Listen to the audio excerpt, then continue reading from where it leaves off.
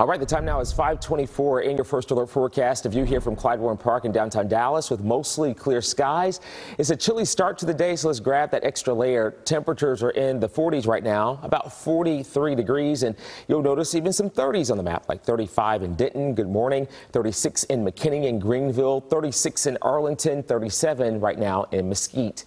The bus stop forecast, a grade of an A this morning. Just a little chilly start there. Temperatures in the 40s. How about some 70s this afternoon with mostly sunny skies, low 70s.